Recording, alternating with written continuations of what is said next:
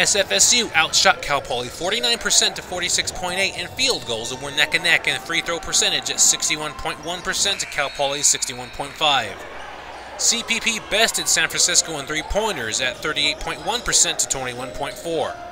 Guard Mitchell Anderson had an impressive 24 total points in Wednesday's contest, including 4 three-pointers, 6 rebounds, and 3 steals.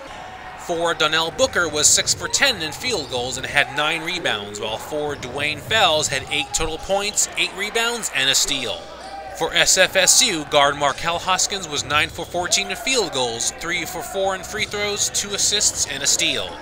Guard Nefi Perdomo collected 11 total points, including 2 three-pointers and 4 steals.